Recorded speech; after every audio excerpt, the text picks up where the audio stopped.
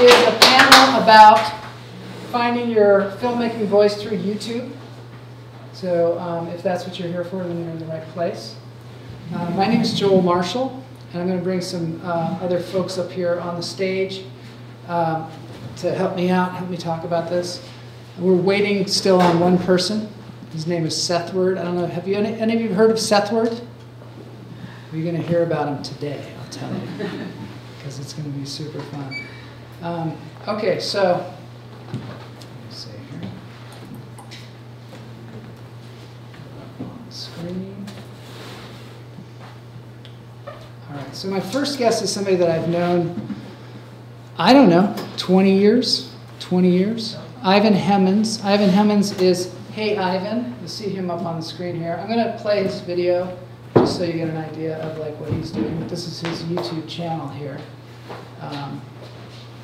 Analytics on my most popular videos. Okay, well, along the way, I'll share in this video, I'll share how my channel has grown, some of the milestones it's crossed, and take you into YouTube Studio to show you the analytics on my most popular videos.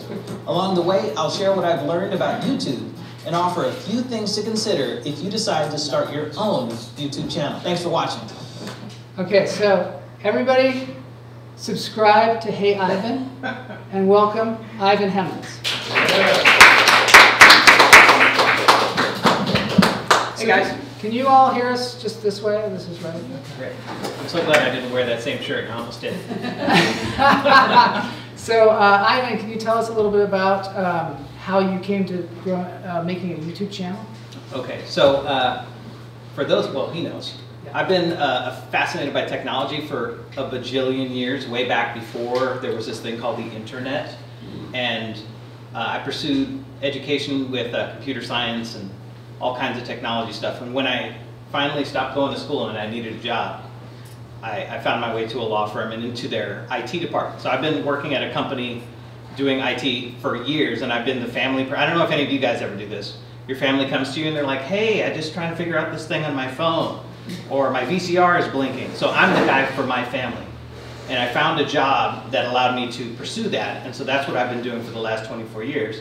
But during this whole pandemic time, I kind of started reevaluating, like, you know, I'm answering these questions all the time anyway, and I'm not really getting to see my friends as much, but they're still asking, and we're either doing Zoom sessions or whatever. It might be a good idea if I just create a channel so I can have a home for the answers that I'm giving all the time anyway. A lot of there's overlap between what I answer at work and what I answer for friends and family, but I find regular people that aren't specializing in a particular thing. They care more about stuff like, you know, how do I get these pictures off of my phone, off my old phone and onto my new phone, stuff like that. So those are the kinds of things that I do. The whole premise of my channel is you ask a tech question, I'll do a little research and I'll create a video answer. And I found out that Joel had also created a channel. And I learned that another friend of mine that I used to work with years ago, she started a channel like 6 years ago.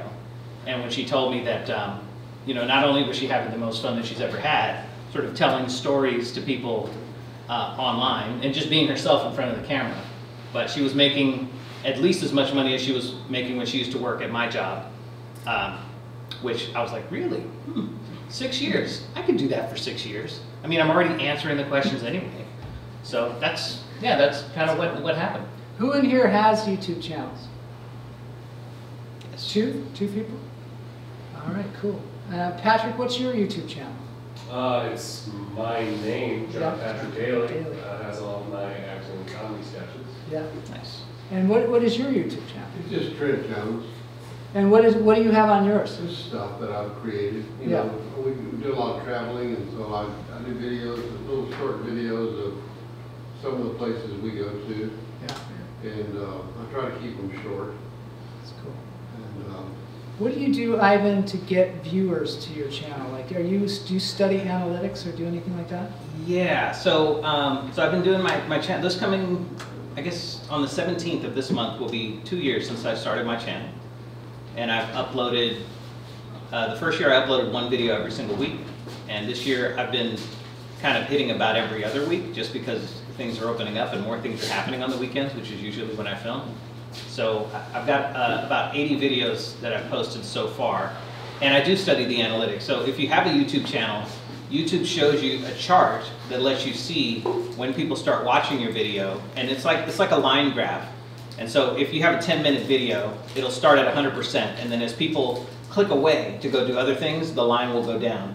And so you can see for every video that you post where there are sharp declines and then where there are spikes in interest, and that can help you figure out, this is the part where I was kind of blathering and people didn't want to hear that part, and they kind of clicked ahead to where I got into the meat of the topic, and then I started showing this really obscure thing, and people kind of clicked away on that, and then some of them skipped forward to this next part. So you can really track the performance of an individual video, and I'd say if you're starting a brand new channel, I wouldn't worry so much about that in the beginning. The thing I'd focus on the most would be trying to tell a compelling story, trying to make a good quality video, trying to cut the fat out of the episode so that you're not spending 20 minutes introducing a topic that's going to take you a minute to explain.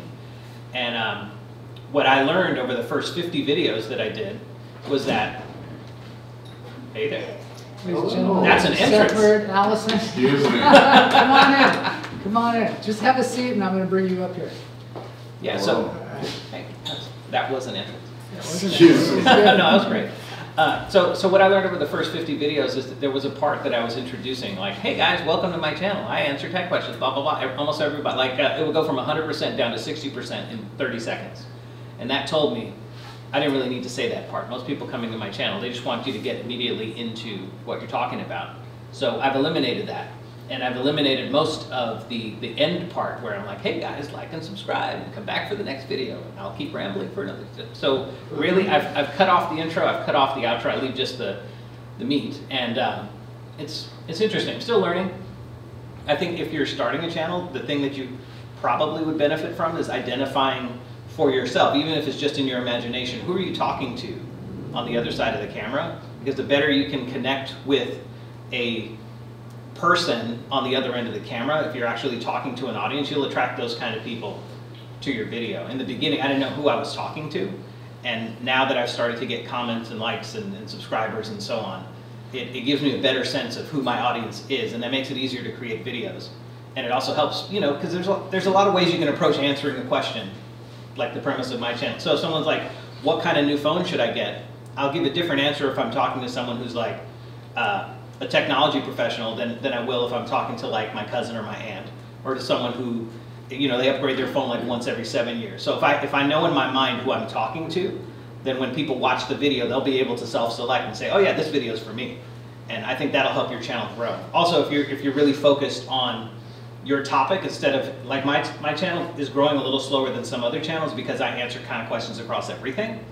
And some people are like, I'm going to talk about Pokemon collectible cards. And so if you focus on a specific topic, folks who are really passionate about that will come find you. But if you're a little bit of this and a little bit of that, when people watch your videos, they may not know from one video to the next whether, you know, every video is for them. So they may just come back and forth, you know, from time to time. What do you do?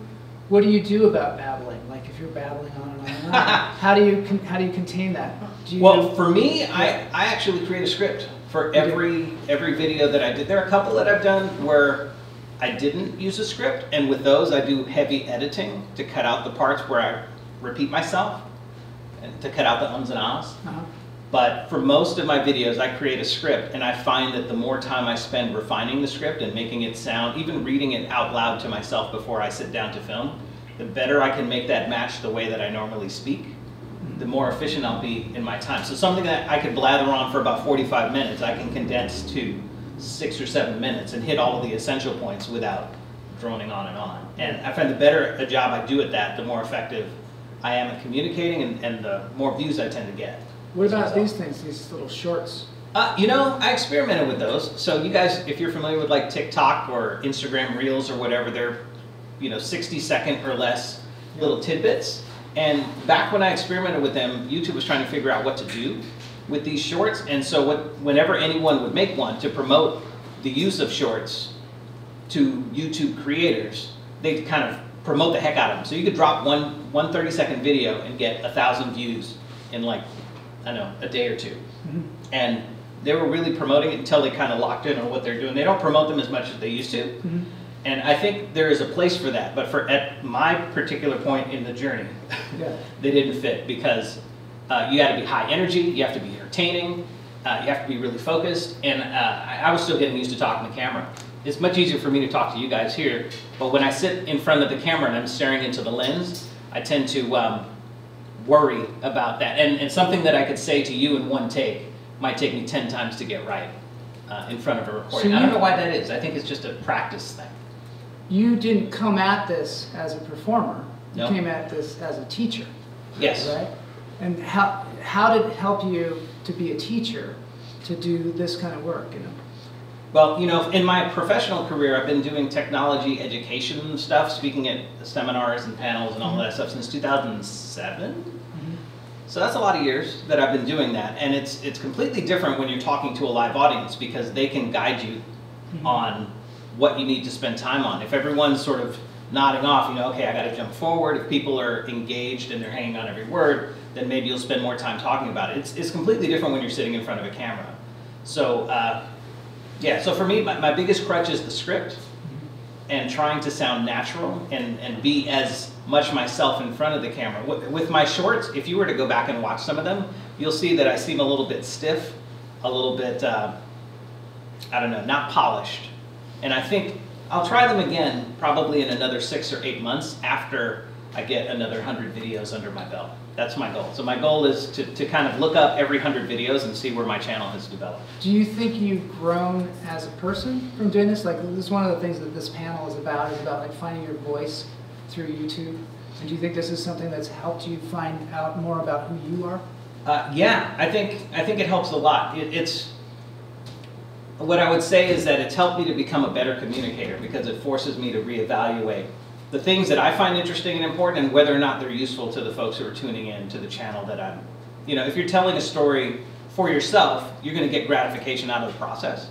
But if you focus on delivering a message to your audience and you get really in touch with why you're doing that, what you're trying to share, I think that makes you much more effective as a presenter, as a storyteller. And so for me, that's the one thing. I feel like today, if I were to start my YouTube channel over again, so today I have 775 subscribers at almost 2 years in, I'm confident that I could develop that big of a following in at least half the time, probably even less time than that, based on all of the things I've learned over the last 2 years. How do you keep your mind right as far as like you have to manage your time, right? So you only have so much time to put into this thing. How do you keep your momentum going when sometimes do you feel like a tendency to like kind of slow down or like maybe run out of ideas or maybe start to doubt your channel and say like this is harder than I thought it was? How do you combat that and what happens? It's harder, yeah, it's harder than I thought it was because each video, for those of you who don't, well, I think most of you guys will know since you're in this, at least for me, for educational videos, it's different than what you do, right? You record essentially live to tape, so you've got a lot of time that you spend preparing. Yeah. But for me, I'm developing an idea into a complete answer with a beginning, middle, and end. And so it takes me about 10 hours for every minute of content that gets up on the screen. And I'll, you know, overlay like B-roll and all of that kind of stuff. To stay focused for me has been keeping a long view. Like YouTube is ultimately going to be exponential at some rate. You know, may not be the perfect exponential. You think you're going to get to a place where it's going to... And what inspires me is looking at other people that do the same thing. Yeah. Because some of them, they have huge followings, but they don't know what they're talking about. I watch some of these guys and they're talking through all of this. I'm pay attention to technology. That's sort of my niche, right? And I watch these guys talking, you know, they're rattling off all of the things on the side of the box, but they don't know what they're talking about. And they've got 500,000 subscribers. And I'm thinking, well, shoot, if their people are getting value from that and these guys don't even know what they're talking about, I feel confident that I can explain at least as well as they are, if not better, the same topic. And there is an audience out there that they prove that there's an audience out there of people that want it. So I just have to get better at my craft and it'll happen in time. And I happen to know a few people who've made it big in YouTube already. And you know, that's not the only platform, but even my own journey, I see that sometimes I don't post a video and I still get 10 or 15 subscribers over time. So it's not that whether or not it's going to happen. It will happen. It's just a matter of how long it's going to take. And it's definitely not an overnight thing for most people. Okay, we're going to bring up our next guest, Sethward. This is Sethward Allison. Come on up here. Bring your chair. Yeah, we'll go with the pen. You know what? I'll let you go next. Oh yeah, just like Johnny Carson. Yeah, you go there. I hold up, my For John? those of you that remember John. What's up, Jolie? Hello, everyone. This is Sethford. Sethford is somewhat of a Sorry, I missed part of your. Oh, no, it's great. somewhat of a nationwide sensation. This is the first time she and I have been in the same room physically. Yeah. But we've known each other for a couple of years now through the internet. It's great to see you.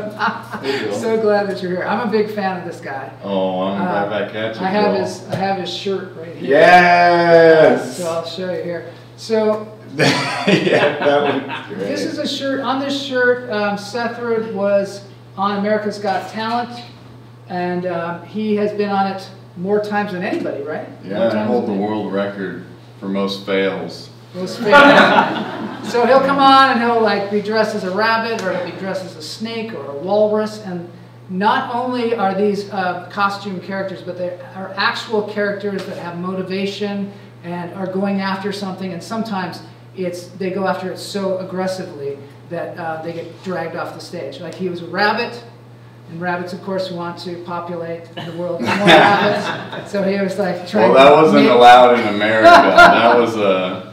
That was a bit in Italy that I Was got. that in Italy? I got dragged off the stage, but that was on the Gong Show. So, That was the Gong but I was just hopping. Oh, you're right. You were I just- wasn't humping. I was hopping. Slightly different, same intensity though. So how did you get into this profession that you have, which is the most unique profession that I know of? I'm not even sure how to describe it, but how did you get into it? Thanks for trying. That's the least you can do. I think that, yeah, what my profession is right now is a professional animal impersonator.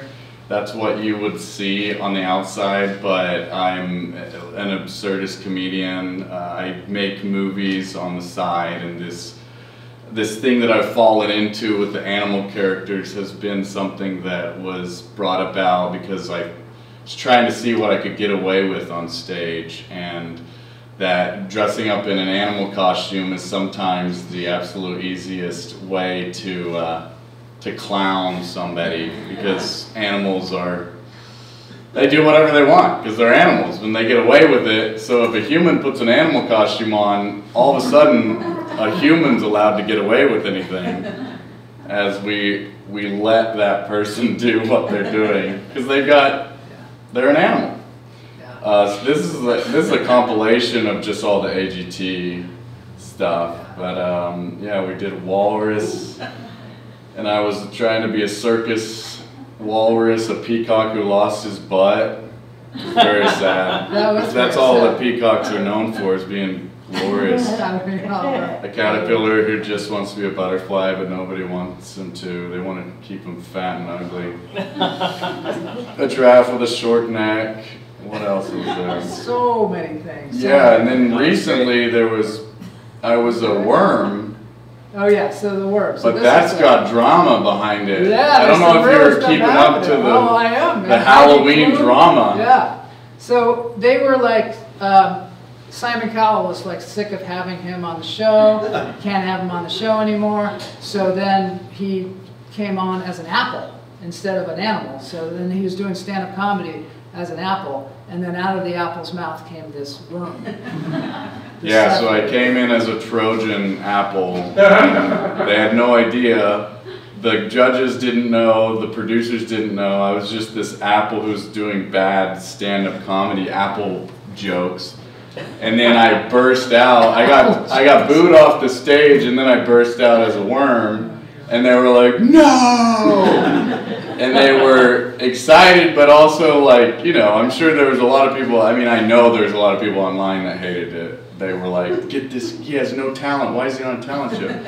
And so I'm a worm, I'm a full-blown worm, and then cut to like less than 5 months later, Halloween happens a couple of days ago. Heidi Klum, who was a judge on AGT, dresses up in a, you know, thousands of dollars worth of costume and hours, and she shows up at her Halloween bash in New York as a worm, a huge worm, which is latex, and like, yes, there are differences in her worm costume and mine, but the fact that she was a worm this year, not like 2 years later, It was within like half of a year she shows up, and I was like, what? Didn't mention me or anything. So then I've been posting every day these like shorts that you're talking about, the like micro videos, and being like, thanks for dressing up as me, Heidi. It's so awesome to be represented as the worm at your party. That's the apple. The old apple that I made. I made all these costumes. And that's the other thing. Heidi has like, you know, hundreds of people who like thousands of dollars of work on stuff. And it's just me in my garage with like limited resources and $0 to my name trying to make this happen. So anyway, I inspired a celebrity. I think that's so cool. Also, one of the things I wondered about was with your YouTube channel. You have grown this YouTube channel. Does going on America's Got Talent, does that help grow your subscribers on YouTube? It's weird. That's a really good question, because I think a lot of people think that they're like, I'm going to go on a talent show or something, or I'm going to do The Voice, or I'm going to do American Idol, and it'll be my big break. And if you're good and you're very, if you blow them away, you make it to the finals or whatever, then yes, that is what that show does. But if you go on the show to be bad at something on purpose, newsflash, it doesn't get you a very large following. So just because I've been on that show, the first time when I did the Caterpillar, I got way more hate mail and like a lot of nasty comments. I was called a pedophile. I was like, the worst of the worst is what I got. And then I was like, okay, that was fun. I'll do it again. And I go back on a second and third time. AGT doesn't tag you in any of their stuff if you are booed off stage, because, and at first I thought it was because they were mean. They were like, come on, the least you could do is give me a tag. But then I talked to the social people, and they were like, it's actually a safety thing, because we know how mean the internet is.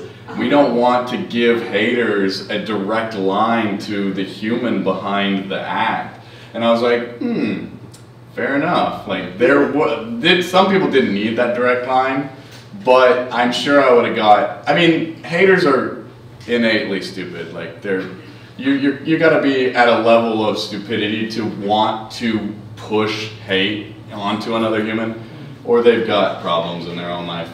You know, they're dealing with things. But if you're too dumb to be able to find somebody, maybe it's for the best. You don't need to find them. So if you're, maybe they saved me from some rough comments. But anyway, it was sad to not have like a boost for those who saw it and loved it, but they were too lazy to look me up.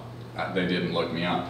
And so, and then fast forward 7 times. So I've been on the show with 7 different animals now. I'm like, the record was 2, or like, no one had ever been on the show who had been booed off the stage like before on America's Got Talent. Then I went on, and then I went on twice in 1 season, and then that shattered the record. And then ever since then, I've just been making it a thing. No one will ever come close. The show will end before somebody reaches that record. Okay, so you're a filmmaker to start out with. You were a filmmaker. You still are a filmmaker. You make short films, and you do things like you play a mattress. Yeah, this became like a thing that was.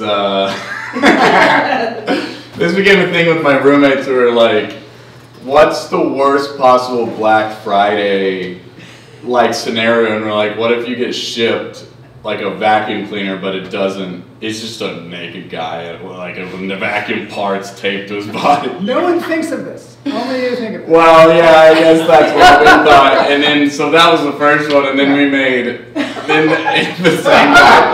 the same guy gets terrorized a year later with and he tried to order a mattress online. We just thought it's funny if everyone's done mattress shopping and they're like, I got a mattress, but I don't like it. And they're like, oh, it's okay, you get to keep it. And they're like, I was trying to return the mattress. They're like, oh, we don't do returns. Once you open it, we can't ship it back. And it's like, now you have a bed that you don't want. What do you do with it? So then we were like, what if there was a mattress that was sentient and also was the most annoying thing in the world? How do you get rid of a mattress? It's like, I mean, I live in like Hollywood where it's like packed, there's people everywhere. It's like, you don't want to throw it on the street, especially if it's like being really sad. And you're like, you don't want to sleep on me? What is wrong with you? And he's like, no, I don't want to sleep on whatever you are. You're not a mattress. He's like, I am a mattress. So then he kicks him to the curb. I don't know, I thought it was funny. It's super funny. But the thing is, these kind of videos, crazy enough, don't get very many views. And not exactly what people are like, I'm going to get on YouTube and watch a cinematic masterpiece. This is not what they choose to watch with their time. So I want to ask you that. Like, what is your goal? Like, obviously you have made a lot of videos on YouTube that are high quality but very odd. You know? Thank you for they're saying really so, good. They're really good. And I'm a big fan. I'm actually a Patreon, so he does Patreon, Yes. and he does live. You do live streams, and you do the shorts, and you do all these things. What is the overall goal for you? Do you want to just kind of explore your creativity and then maybe branch out, maybe make your own show and have it on like a larger scale shows or different? Is that what you want to do? Certainly. The bottom line is I'd love to make money doing my art form. That's the bottom line. But what I'm super passionate about is making movies, making TV. And right now I'm in the process of trying to figure out how, I have a TV show that I'm developing, and you've seen some of the stuff on Patreon. I do a lot of behind the scenes on Patreon, and I'm trying to take a select group of people who are monetarily investing in this brand and this idea, and we're taking them and everyone else to sell a TV show. So we've got a couple of people we've got a couple of production companies right now that we're like having creative meetings and figuring out what that is. But I'm taking the failures on national television, which is like The Gong Show and AGT, and then all these other like Tusica Velez and like these international shows that I've done, and taking that stupidity of this guy who thinks he's an animal, will not relent, even if they say stop. I'm like, animals don't know what that word is. I take that idea, that concept, and what does that look like on a TV show? And so we're mixing, it's like kind of Jackass meets like Pee-wee's Playhouse, like where we have like reality, hidden camera mixed with like this surreal world of like cartoon, puppety, costume. And I think it's got legs or hooves or whatever you want to say. Definitely it's got legs. So we're in the process of doing that. But in the end, what I want to do is I want to make stuff that gets my friends involved, people I love and think are incredibly talented that I've always wanted to work with but never had the money to give it to them, and bring them along and get to play on that kind of a grand scale. Yeah, that makes a lot of sense. To move on from that, I want to bring up Logan here, Logan Studley here. So come on up. He works for Hype. Bring on. And then we can talk a little bit more about that kind of thing, because that. Are we still doing the Let's Johnny roll Carson? Yeah, tape. sure. Let's do the Johnny Carson. Cool. So Who's Johnny Carson? Exactly. I know. When it came out of my mouth, I was like, no. You lost the use. Yeah. So Logan Studley, he works for a company called Hype. He also does a podcast. Yes. And the podcast is called #General. Hashtag General. Yes. Intentionally done to make it impossible to find. General. Yeah, but Hype, it's a company we do PR, marketing, social media, and a lot of the work we do is actually with commercial production companies, but we've worked with short films, filmmakers, singers, especially on the social media side. There's definitely more people interested in those services, and they can get to these smaller scale things because, you know, if you're an individual, you probably don't need a press release all the time, but you definitely, if you're trying to build something, you need social media. And so that's one of the things that we do as a company. And even prior to Hype, a lot of my work has been in social media. I have, as I told you, I have written for people who have, well, not people, but organizations with over 1 million followers and organizations with only a few thousand. And the important thing, and that a lot of people don't realize, is the amount of work that goes into it is the same regardless of how many followers you have. And it's just with the fewer followers, you have less people working on it.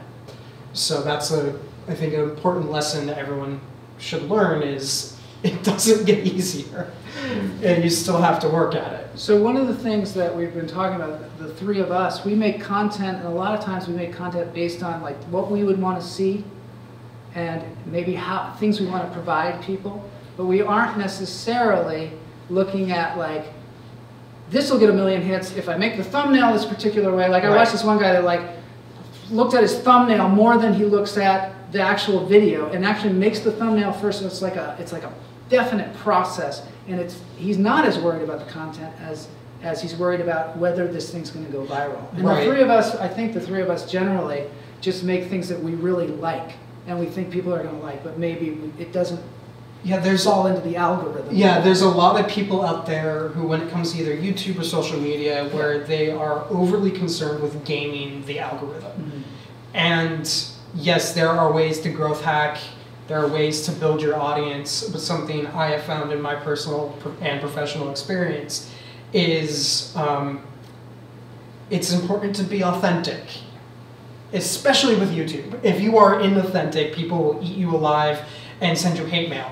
Or even when you are authentic, you might send you hate mail. But beyond authentic. Beyond, yeah, it's if you are overly concerned with your project or your content going viral, and your whole focus is, I want this thing to be the thing that goes viral. Every person I know who works in social media will tell you the thing that goes viral is not the thing you will think will go viral. Yeah. You have no control over what goes viral. You just have to play the game and hope something sticks. So when you are going about it from the other direction, where you're just making content that you want to make to either see for yourself, or just you have this urge to create, you might not get the 1 million followers, but I think the thing, especially with you with the Patreon, I think some of the most successful creators don't necessarily have 1 million followers. They have a very loyal fan base that is willing to give them money, that's willing to engage with them on every platform, on every channel, because they care about that person. And yeah, you're not gonna get some company coming at you being like, hey, I wanna do you an ad deal. But like you said, the big goal is to create and pay the bills, right? And I think that's the thing when you are creating The other content. thing I think that it does, having a YouTube channel or having to put out regular content forces you to be creative. Like you put your feet to the fire and say, you know what, some people say like, I'm gonna put out a video every week. Some people say I'm gonna put out a video every month, but just the fact of like doing that and then actually following that makes you more creative. Wouldn't you guys agree? I mean, I think Not only that, but it helps to improve your craft. Yeah. Because I can tell you, after doing 50 videos, the amount of time it took to produce that video was less, and the ultimate quality of that video was significantly greater than the very first one. Yeah. Yeah, so yeah, you're forcing yourself to sharpen the saw all the time. Well, and I think also having that content schedule. One of the things I have told people, whether it's YouTube or social, and I had to talk about both to people before, Ivan, your whole thing about like, oh, I might do shorts again in 6 months. The amount of people who don't sit there and actually think about their roadmap of content, I am honestly shocked how many people don't, when that is the best way to actually game the algorithm. It isn't to sit there and try to grab a trend, it's to make sure you're putting out content regularly. And you know what, we're all people, we all need breaks. Just because you need a break doesn't mean your content can take a break. Mm-hmm. So if you're going to do anything, you need to sit there and plan for that. That might mean you record 2 or 3 episodes a week instead of 1. You don't put them all out at the same time, but now all of a sudden you can take Christmas vacation. And that's something I think more people need to learn, especially when they're looking at growing their platforms, social media, YouTube, wherever it is. You need to have a plan in place. Even thinking about a plan puts you in a better position than 90% of people who sit there and go, oh, I'm going to become a YouTuber. Because, oh great, you're going to be a YouTuber. What's your video in 6 months? And you don't have to have an answer, because if you work on something that's topical, it could be whatever's big in 6 months. I hope you have a better answer than that. You might not, but when you create evergreen content, you should have at least some idea of where you want to be at that timeline. Otherwise, you're I like to just let it inform me. And maybe I'm crazy, but I kind of am of the school of like, you know, where is this thing going? I'm not sure. And let's find out. Right. And a lot of times that brings me into places that I never thought I'd even go, you know? Yeah, because I know in your case, a lot of the stuff you do is live. Yeah. So you're at a disadvantage from the schedule perspective because Christmas might end up on a Tuesday one year. And there I'll be. And there you'll be. But the advantage you have is you have a schedule. And if you stick to the schedule, you don't need to know what you're doing in 6 months. You just know you're going to be broadcasting in 6 months. Yeah. I like that. There's something I really like about that. I actually started my channel. This is my channel, just to let you know what mine is. Mine is called Lunch Therapy.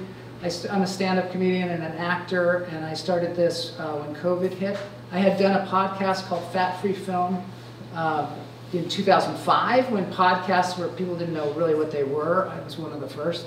And I wanted to find out about filmmaking, and I said, I'm going to interview people about filmmaking and learn from them, and I'm going to podcast it out to people to listen on their iPods. You have to download it to your iPod at the time.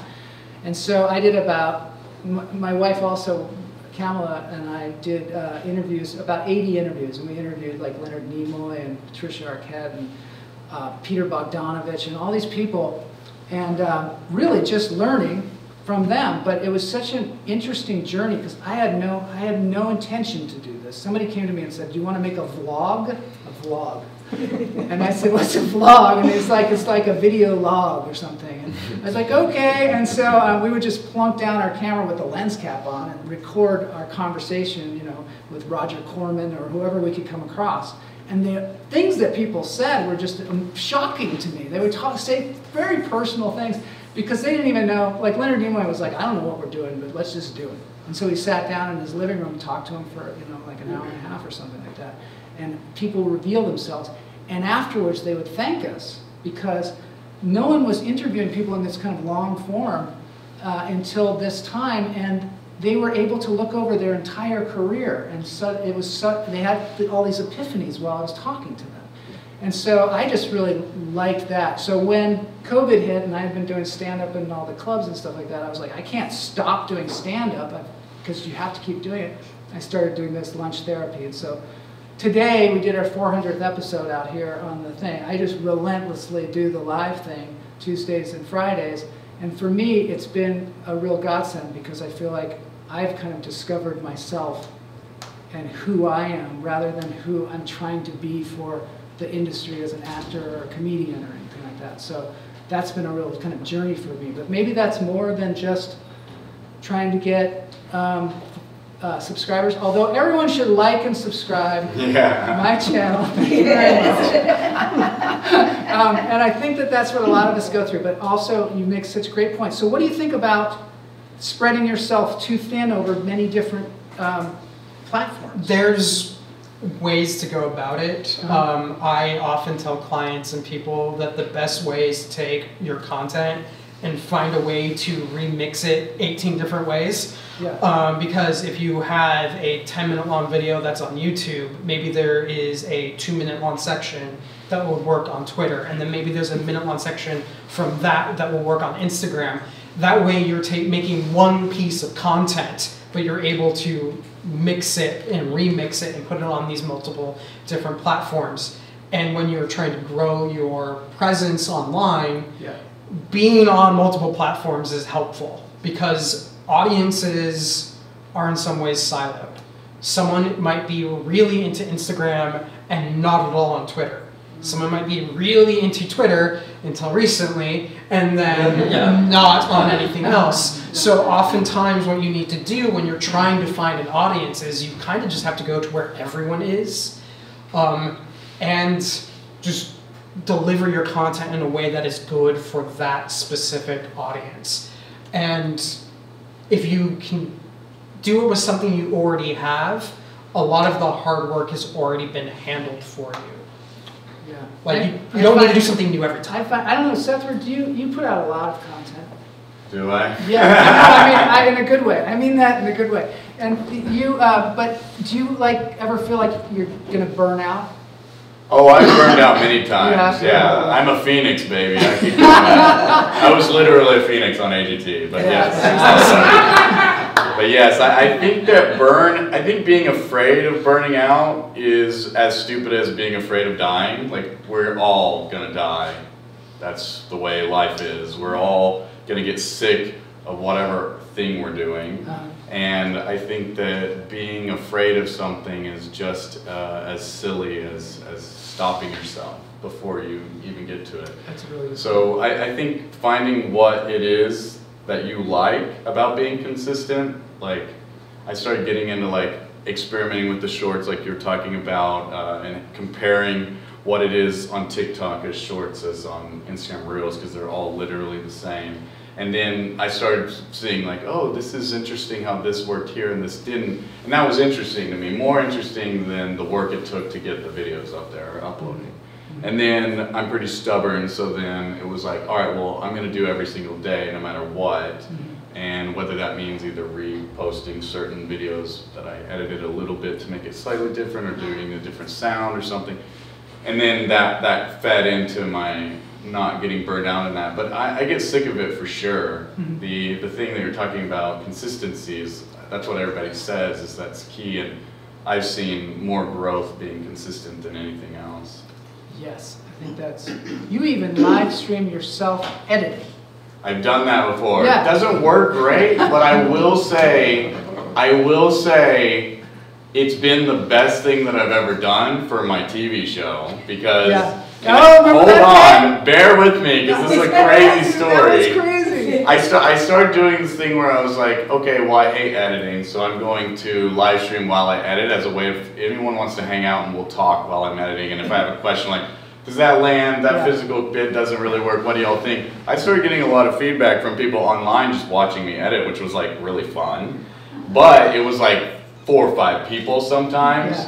And it just has to be the right. It just has to be the right 4 or 5 people, because at one point in time I'm editing, not paying attention so much to the feed, and I look over and Howie Mandel is like on the feed. And he's like, "Hey, Sethward," and I'm like editing, and I'm like, "Ooh, I should have been doing something like more interesting than editing. If Howie's gonna jump on my feed." I happened to be at work and I was online watching you edit or whatever, and then Howie Mandel got on. I was like, oh my god. Were you on the stream? Yeah, I was on the stream when it happened. So it was Joel, Howie Mandel, and another friend of mine who's like a producer. He's like directed Jimmy Kimmel bits. So like he was also, I would have been like, oh, kind of embarrassed if he was the only one on.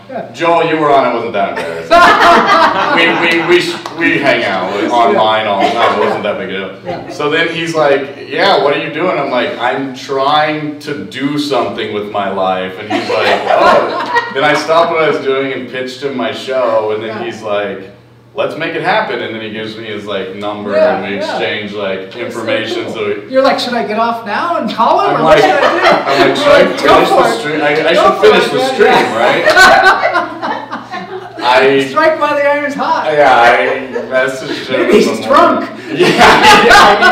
I need to collect as much money and information now. Right now. When we wake up, like, was I talking to someone? Did you give him the link to your Patreon? He knows where to find it. He really wants. So and that only happened because I was being consistently going live. Like, it's not gonna talk to me in my DMs just because, like, you know. So I don't know. It's consistency, and you never know. I do live streams with like 3 to 4 people on, and it is incredibly embarrassing if you care about that. If you care. But luckily for me, I have absolutely no shame. So it was like, you know, I've been naked on TV more times than anybody else. Like, it doesn't matter to me at that point because I know I'm doing it. And editing, like, in the end, I had a video that I finished at the end of that live stream. So even if nobody was there to watch it, like, I'm still in the green. Like, I finished a thing. So I'll, like, dovetail sometimes. That's the way I feel, too. You know, that's why I do the live, because a lot of times when I don't do live, I spend so much time just going over and over and over or something that I never even release it, or release it so late that nobody cares. And so with this, I just do it. I do all the planning up front. I do the thing, and then I move on to the next one. Yeah. And I'm not, I can never go back and worry about that thing. Yeah. You know what I mean? I love that. I like that. That's so different from the process that I follow. Yeah, you're like the And- the opposite. Yeah, that's the other side of it, Yeah, right? Because yours other is side of it. when you press end, you're pretty much done. You do a little bit of editing, intro, outro, Yeah, and that's it. For me, I film the talking head. yeah, Then I probably will develop a different process over time. But what I tend to do is write the script, film the talking head, identify all the places that need the B-roll to show if yeah, I'm talking about a thing, rather than just you guys watching me talk about it, Yeah. usually show it on the screen. So I'll go back and grab all of those things to support it. And then, you know, I do the thumbnail last. I should probably do that first to frame you gotta do it first. man. to frame the focus. Yeah, I know. Yeah, from what I understand is That'd be true. your title and your thumbnail, you guys probably know this, but the thumbnail is sort of the thing that grabs the attention. Every time you go to YouTube, it's a different grid of all of these thumbnails based on YouTube knowing your watching habits and the kind of things you like to watch. Yeah. So they show it to a bunch of people, and so if they show your thumbnail to 100 people and 10 people click, YouTube pays attention to that. Oh, if that's a 10% click-through rate, that's good for them. Anything better than 3% is good. Yeah. Anything better than 10, higher is better.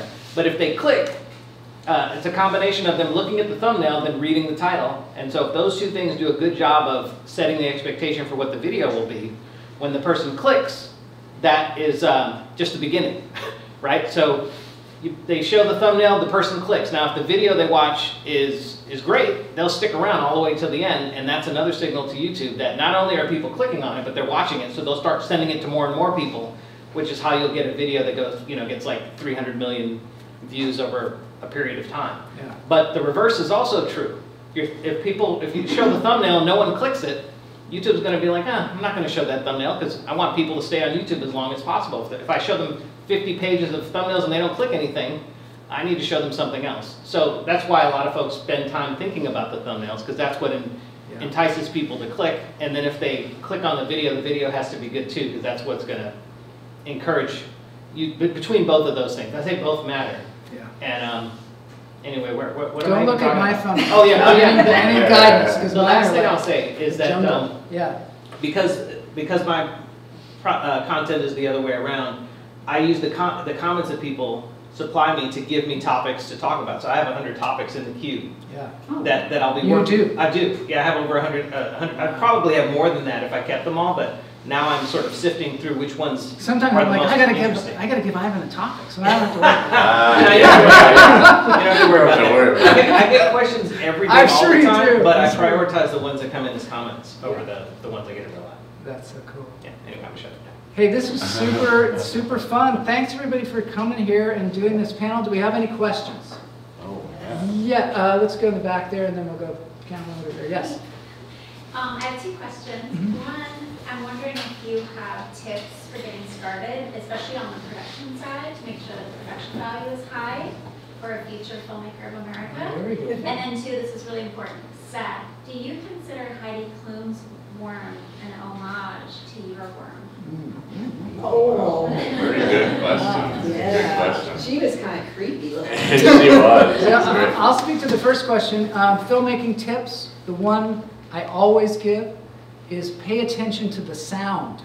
Yes. Because you can fix all the other stuff, and all the other stuff is not as bothersome as when you can't hear it or there's some kind of interference with the sound. So make sure that you get really good sound, and if you hire anybody, hire a sound person, because you're going to thank me. Yeah, Thank you, sir. I second that. And then after the sound, which is super important. If you're filming on, we can talk afterwards if you'd like These are good specific resources. tips. But after the sound, the next most important thing, even more than the camera, is lighting. Yes. Lighting, positioning yourself up, and there are millions of videos out there about lighting, but position yourself so that the brightest source of light is in front of you or off to the side is probably better, so that you get most of your subject illuminated with a little bit of shadow around the edges to make the image more interesting. We could talk forever about that. Yeah, like you need the flood to fill the kicker, and you look better than anyone else. Yeah. And don't ask me about lighting, I'm terrible at it.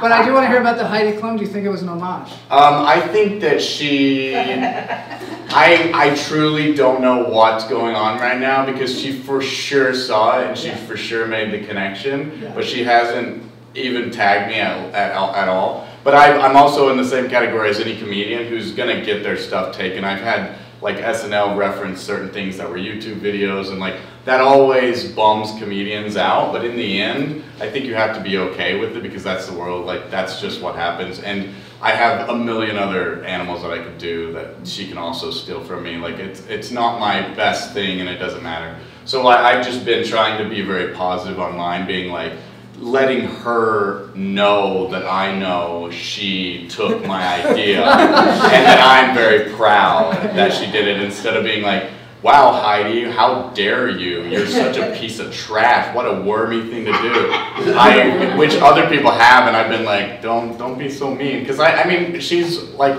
not like a friend, but we are very friendly. I mean, I saw her like 4 days ago and we talked in person. Like I saw her the day before she got into the worm costume. Like it was that close to like human interaction, and then she turned around and I was like, betrayed. she has gone to a worm fitting, maybe even that day. And then she stopped and then saw me. She didn't even say, I got a surprise. Didn't say anything. She goes, hi, Seth Lloyd. And I'm like, but then in the end I'm like, this is great. Like I've done 7 different shorts from it, like taking her image and superimposing it on mine. She took this sexy photo of her coming out of the worm, and so I took my worm and pulled my pants down and did a sexy photo, like, you know, edited it so there was, you know, nothing was showing. Good, though. No worm. No worm. Or it's just too small. We don't know. The thing is that I was using her content now. She used my content, so then I used hers, and then it's like we're even. But I will post every day until she I guess addresses the fact that we were both worms. You heard it right here. Both worms. Do you have a question, Calvin? Yes, I just wanted to learn more about hype, how it works. If I'm a content creator and I need help with my social media, what would it cost me? What would be involved? What's that relationship look like? Yeah, so Hype's actually been around since, and my boss is going to hate me, since before I was in high school. So Hype's been around since the mid-90s, primarily has worked in the advertising and commercial space. Because believe it or not, the people who make those ads you skip on YouTube also need public relations and marketing. So that's where Hype really got its start. Social media came about because it's really part of that same communications. You need to be everywhere, otherwise people will think you're not there at all, which is something I've had to tell clients before. It's if you don't post regularly, people will think you're gone.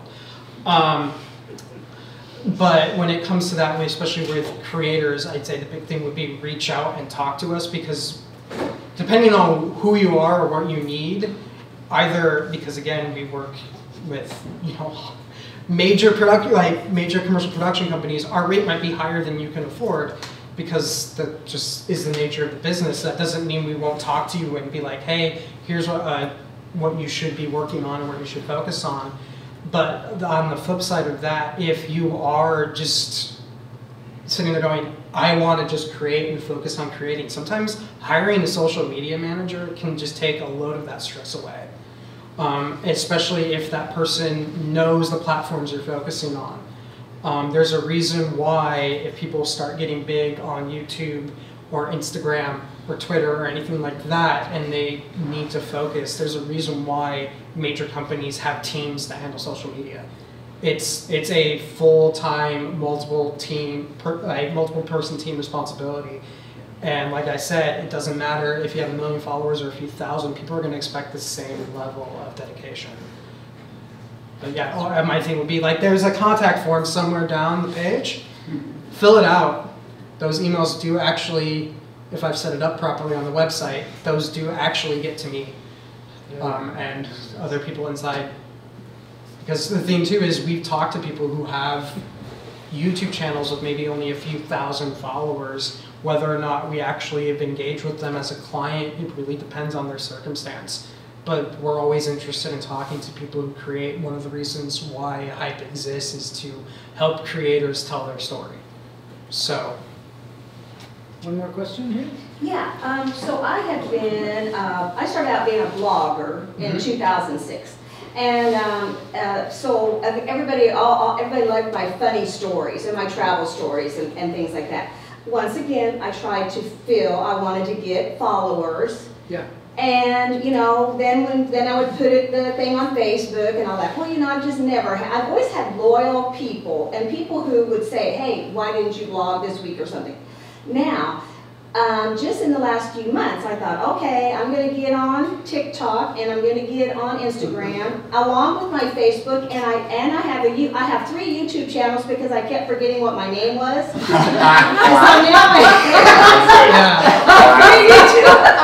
now you have to do 3 times the amount. And maybe if I combined the 3, I might have 100 people. But anyway, merged them.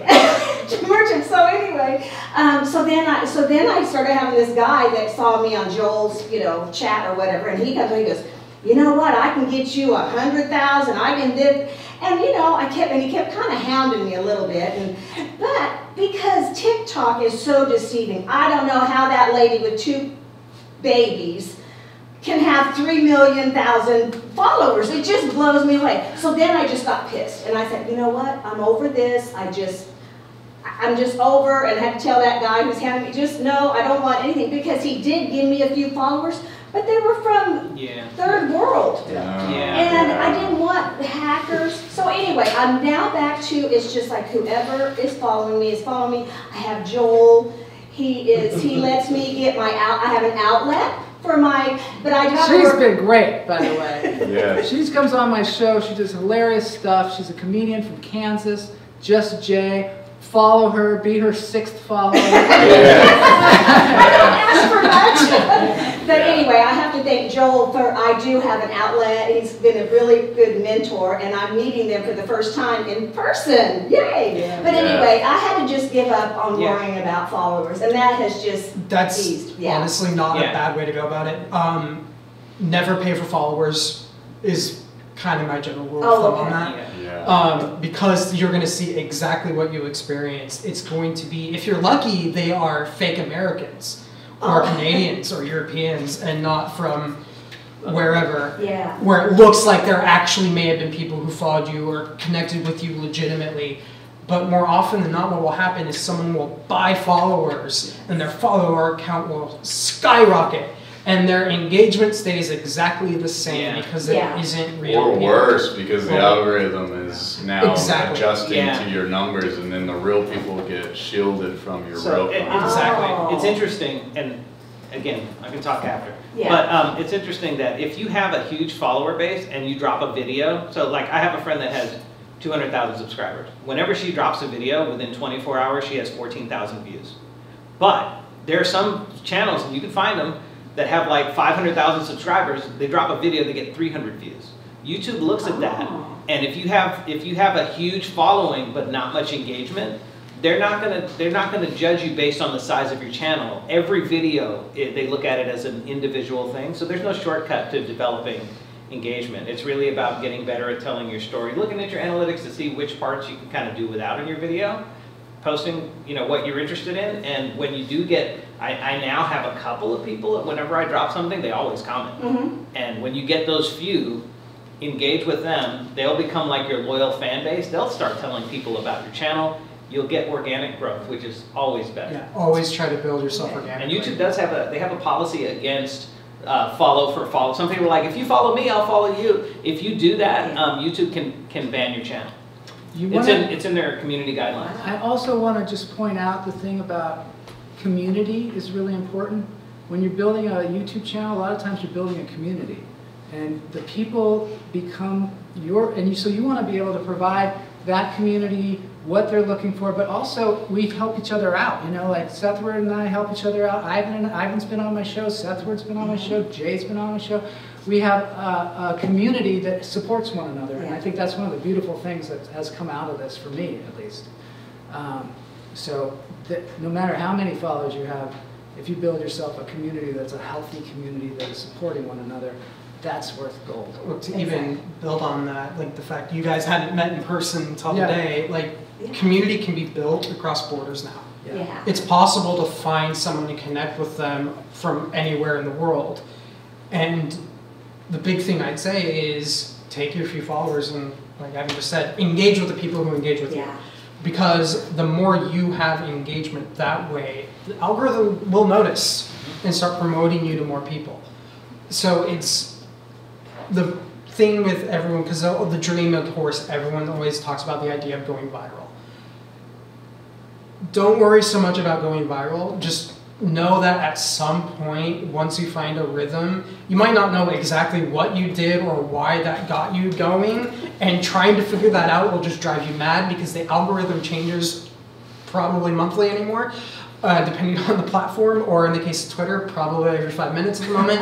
But like once that happens, it's almost like your community will feed you on its own, because they will start saying, hey, you should watch this thing. It's going to be that natural organic growth that's going to drive you.